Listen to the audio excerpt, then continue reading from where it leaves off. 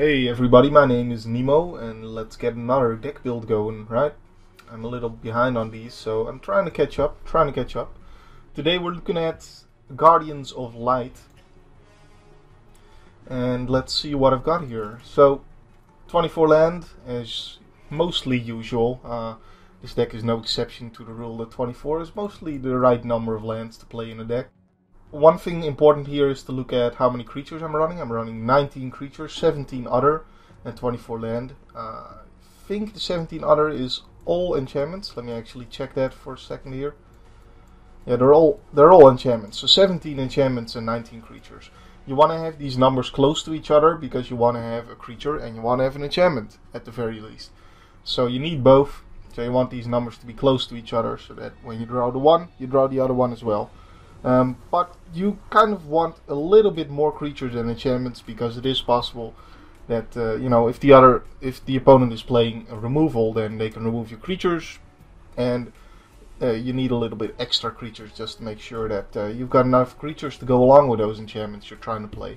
Because if he just kills all your creatures the second you play him, you're gonna be stuck with enchantments in hand if the numbers are exactly the same. So I would opt to have a little bit more creatures than enchantments. Either way, that is basically the general gist of the deck. You need creatures, you need enchantments, and that's what you want to do. So we've got this here, the one drop in the deck, Lifelink. I'm not playing because you don't really need it. It doesn't really do enough. This deck doesn't really like to. This isn't an extremely late game deck that likes to sit around gaining life until it can drop something huge.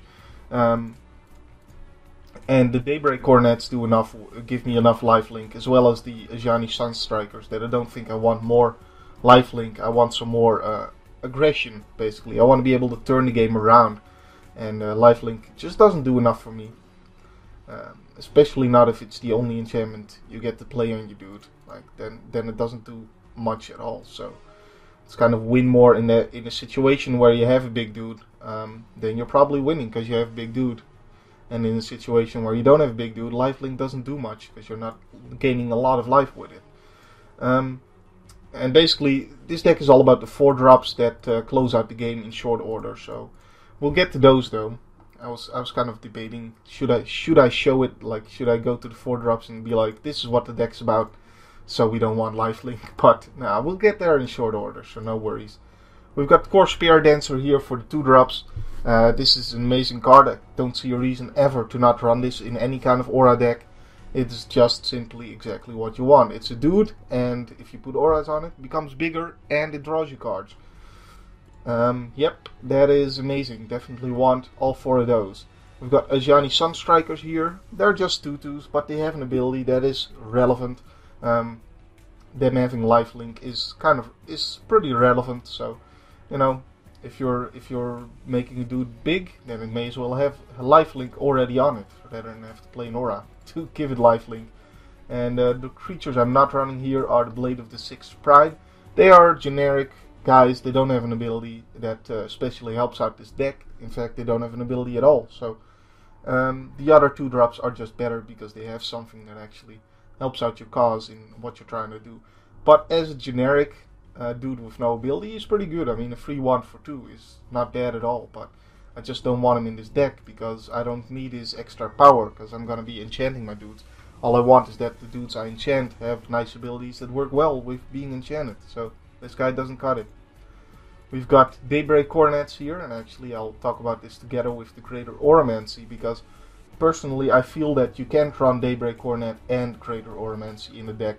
It's got to be either or. You either run the Greater Oromancy or the Daybreak Cornet. The reason is, Daybreak Cornet says other enchantments you control have Shroud, enchanted creatures you control have Shroud, and Daybreak Cornet says enchanted creature with another aura attached to it.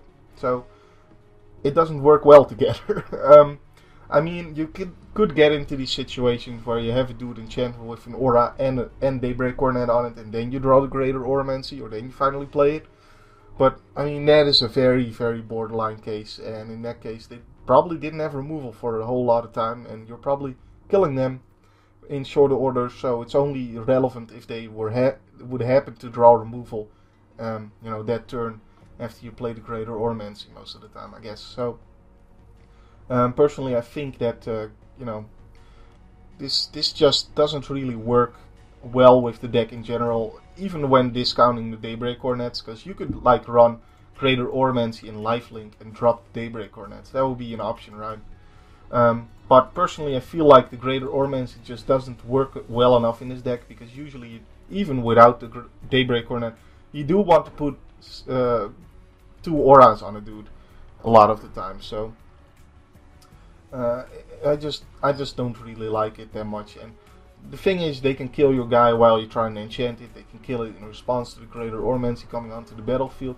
It just bothers me more than it bothers my opponent, I think. So I don't really like the card that much. But it was certainly one of those cards that when it came out, I was like, well, I can see this working. I can see it being horrible. Let's test it. So, after testing, that's my opinion on the card. So here we've got Spirit Mantle, and I think we can discuss this together with Divine Favor here. I like Spirit Mantle slightly more than Divine Favor. This is also something I had to test to see which one of these do I actually like more. I think before the promos came out, I was just running all of it. I was running the Divine Favors and I was running the Spirit Mantles. But now there's just room for 2, and I think Spirit Mantle is slightly better. They both give your guy +1 power. The toughness is usually not super relevant. This thing gains you 3 life when it enters the battlefield. This thing gives your dude protection from creatures. And they're both quite relevant. I mean, gaining 3 life against an aggressive deck while you're just trying to set up is pretty nice. But giving your dude protection from creatures is also pretty nice, especially in like mirror matches with another aura deck. And then being able to just fly by their block, their what are they called? The Dawn Elemental or the Seraph of Dawn is pretty cool. So yeah, that's basically it. You want. I think Spirit Mantle is slightly better than Divine Favor, but it's a pretty close one there. So here we move on. We've got all the pacifisms in the deck. Obviously, it's removal. You want all of these, and they're auras, so they trigger with Core Spirit Dancer, and they trigger with Mesa Enchantress to draw your card. Yeah, you want all of them. Simple as that. So we've got these staffs here that I'm not running. They are pretty bad, and any deck that has staffs, I'm not running them. I could see them working in Two-Headed Giant or something like that. I don't know. I don't like them in this deck.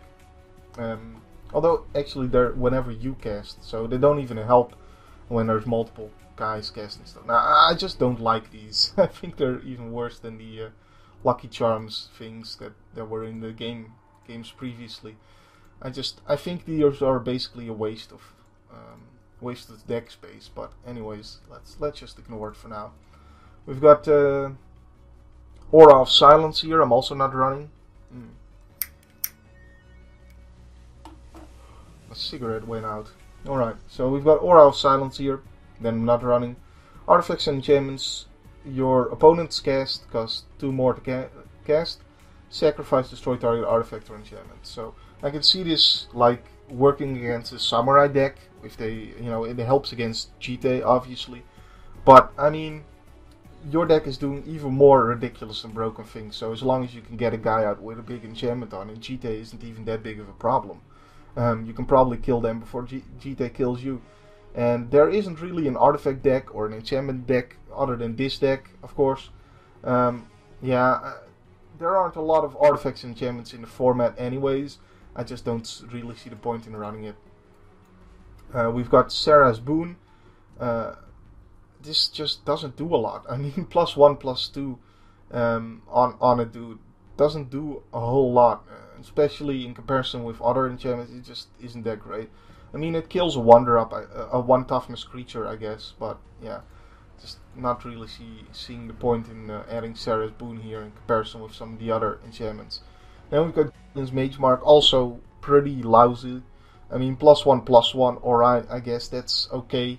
I mean, if you factor in the flash, it's sort of okay, I guess, as a combat trick, but you don't really care about tricking the opponent with combat tricks or anything.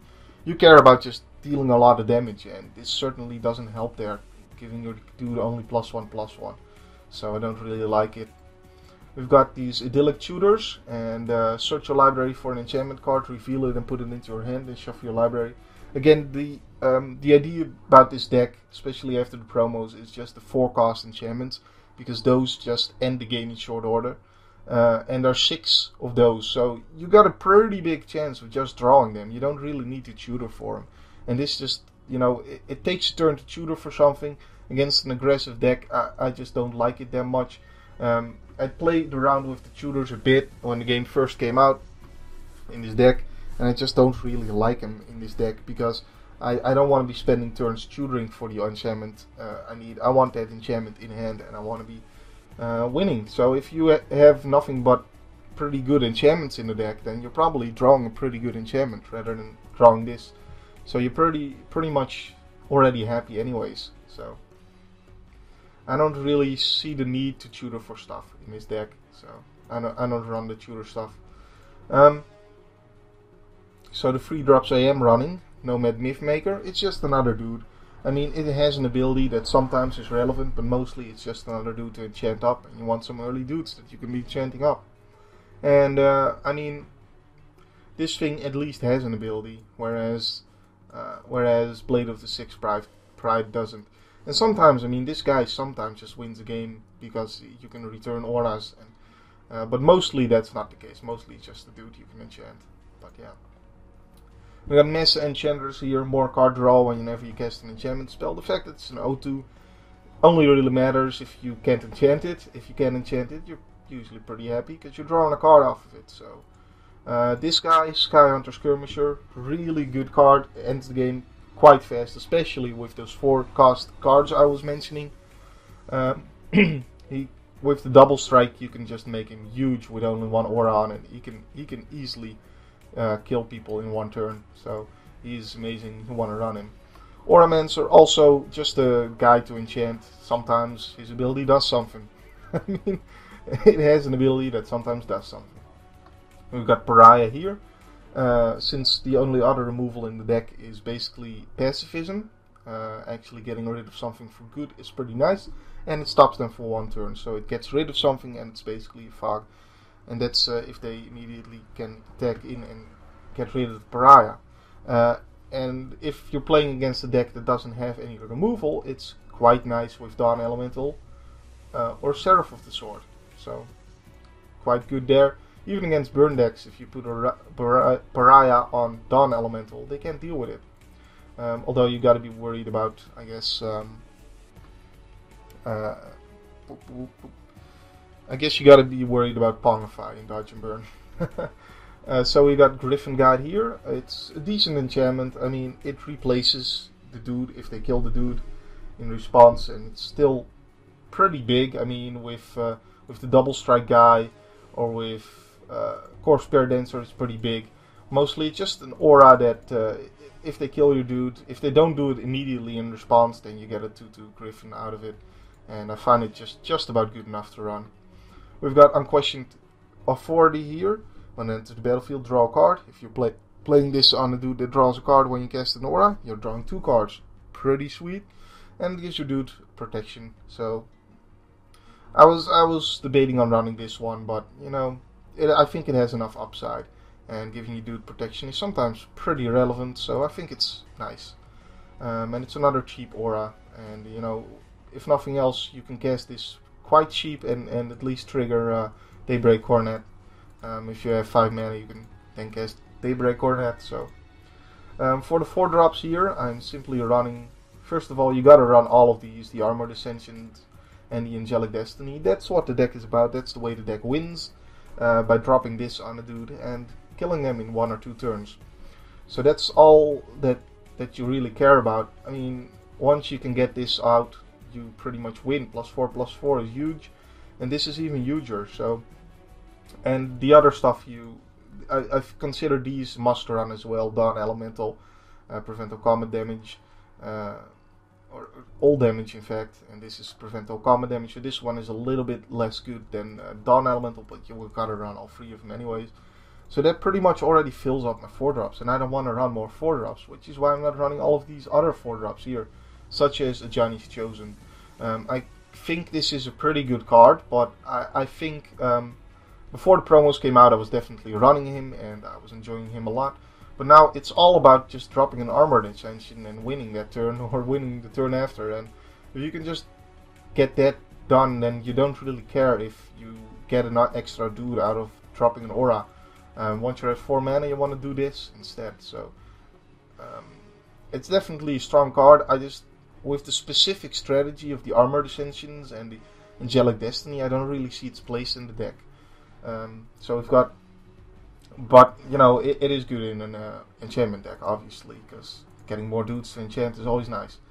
We've got Healer of the Pride. Don't really see the point of running this guy in this deck. Yeah, I mean, I'm not even running that many creatures, so what is the point? We've got Seasoned Marshal here. Yeah, also no point in running this. Pretty bad card. Just a 2/2 for 4 that has an ability that is not really even that relevant to what this deck is trying to do. I guess if they have a flyer, you can tap it and attack. I'd obviously much rather have Spirit Mantle then, but whatever. We've got Sigil of the New Dawn. Whenever a creature is put into your graveyard from the battlefield, you may pay 2. If you do, return the card to your hand, which is actually quite nice for this deck. But again, I want to just kill them turn 4. But this does help, you know. Obviously, if you run out of creatures to enchant, you're in trouble with an enchantment deck. So, making sure that you don't run out of creatures is pretty nice with this card. The problem is there's a lot of exiling in the format and pacifism type effects and stuff, and this doesn't really help against those. So, it helps against the stuff that kills your dudes. It doesn't help against other stuff. So, I don't really see this as foolproof, but I think it's a nice card. I just don't really see its place with how many 4-drops I am running and what I want to do with those 4-drops. We've got Indestructibility here, which I guess works with Pariah, but the fact there's only one Indestructibility, I don't know. And again, there's exile stuff, and you know, I'd rather just kill them with an Armored Ascension at that point. We've got Divine Transformation, which is just bad. I mean, it's much worse than Armored Ascension or Angelic Destiny, so why would you ever play it? I have no idea. We've got Retever here. Return each aura card from your graveyard to the battlefield. Only creatures can be enchanted this way. Really great card that I was running before I got all of these Angelic Destiny and Armored Ascensions. Now I'm not running it anymore. It works really well if there's a bunch of auras in your graveyard, obviously. I think the main problem is running out of dudes and not running out of auras, but in those games where this does matter, it's really powerful. But again, I want to kill them with Armored Ascensions and not go dead super late. We've got Totem Guide Heartbeast I'm not running. I would like to run this, but I just didn't really find room for it. I mean, it is nice because it's a dude and it's an aura. So that's, I like this best out of those tutor cards, because this is a dude in itself. And I get to have a dude on the board. So if I need a dude, I got a dude. If I need an aura, I got the aura. So that is, I think, really good. I just don't really see a room to fit them in anywhere. With kind of the aggressive plan I have here. And that's kind of because this deck needs to win against control decks as well. And the only way you're going to do that is by killing them fast before they get to the late game. And late game you're probably losing against control decks anyway, so I don't really see that much of a point of trying to go late with this deck. We've got Dawnstrike Paladin here, which is just not really good. You wouldn't want to run this, although Vigilance and Lifelink are both quite relevant. It's still a 5-cost dude that doesn't like tutor something up like Totem Guide Heartbeast does. It just doesn't compare to the other 5-cost stuff in the deck. We've got Sigil of the Empty Throne here, which whenever you cast an enchantment spell, put a 4/4 white angel creature with token with flying onto the battlefield. Again, it just doesn't make sense to add this when I'm running this many Armored Ascensions, because if I have a dude out and I'm playing Armored Ascension on it, I'm probably winning, and I don't need the 4/4 white angel creature, unless they remove my guy in response to me playing Armored Ascension. But then why wouldn't they just kill my dude before I get to play enchantments, you know? I mean, this is nice and you can go late game with it, but I just don't see why you would really need to when the game plan is the Armored Ascensions. We've got free dreams here. Well, free armor dissensions you can get with that. It's not bad, but it's not a dude. And it requires me to tap out for a turn before I can then play my huge aura. I'd rather just have the aura in hand. I definitely can see the point of free dreams, but yeah. And I'd rather play Totem Guide Heartbeast, by the way. I prefer those over free dreams just because it's a dude and an enchantment. And if you don't have dudes, then free dreams doesn't do anything. We've got, although I guess you can get free pacifism with it. We've got Evangelize here, which is just kind of weird. If they have a stupid 1/1, they're gonna give you the stupid 1/1. I mean, it's huge cost if you want to buy back it. I don't really like it. So we've got, out of the 6 drops, I am running Admonition Angel, because sometimes you just need to remove something permanently, and Pacifism doesn't do that.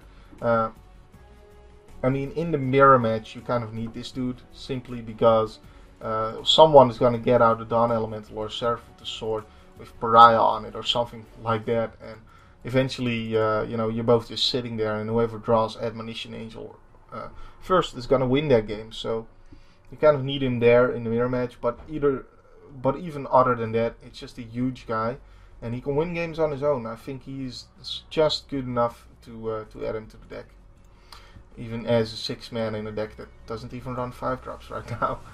We got Purity here. Yeah, it's a huge 6/6 flyer. I mean, that's not bad, but it just doesn't stack up to Admonition Angel in what it does. Aura Touch Mage is also quite nice, but again doesn't stack up to Admonition Angel. Even if you put a Armor Dissension on it, it's a 9/9, but this is a 6/6 flyer that can get rid of stuff. Well, okay, it will be a 9/9 flyer as well, but whatever. This thing can get rid of stuff. This has abilities. We got Celestial Mantle here, which you don't really need to go this deep in the gaining of life. Yeah, you can probably kill them before you need to cast this. We've got True Conviction, quite strong, I guess, but if you've got a lot of dudes out, then I'd rather have like 1 or 2 dudes and enchantments than having a bunch of dudes out. And I guess, you know, if you have a bunch of dudes out though, then True Conviction is strong, but that's not really what this deck is trying to do. So I could see the point in like 2-headed giant or something like that, but in 1v1 certainly not. We've got Final Judgment here, exile all creatures. It's another one of those cards that I debated on for quite a while. Sometimes you do need mass removal, but I just don't really like it in this deck because I'm trying to enchant all my guys, and having to mass remove my own guys is pretty lousy for this deck. It's obviously strong in the mirror match, and it's pretty strong in some other cases as well. For instance, against zombies, it is super strong when they're just killing all your dudes and making a huge army themselves. And you can Final Judgment and exile all their guys, then come back with Undying, etc. So it's pretty strong there. I think a deal breaker here is though that it's just totally useless against Dodge and Burn, almost always. So that's something to keep in mind as well. So anyways, that is the build. I can see going quite a few ways with this deck, but I just want to kill people with the forecast enchantments. I think that is just the strongest thing this deck can do, because Armor Dissension is really, really strong. So I basically wanted to make my deck able to set that up as much as possible. So that's the way I run it. And did I actually talk about Daybreak Hornet? I don't really. I talked about it in. Yeah, I talked about playing these versus Creator Ornaments, but I didn't really talk about the card specifically. The fact that you need another aura attached to a dude to be able to play this can be a deal breaker with this card. I just think it's really strong. Giving a dude Vigilance and Lifelink is really, really powerful in an aura deck that can make huge dudes. The first strike is usually not really relevant though. But yeah, this can win games, so I run it. So that is the deck, and we're gonna get into some gameplay next with this deck. And I actually managed to get a 25-minute video of a deck build out. I'm getting faster with these, yay. Hope you guys enjoyed this video. My name is Nemo. My name will still be Nemo next time. See you then.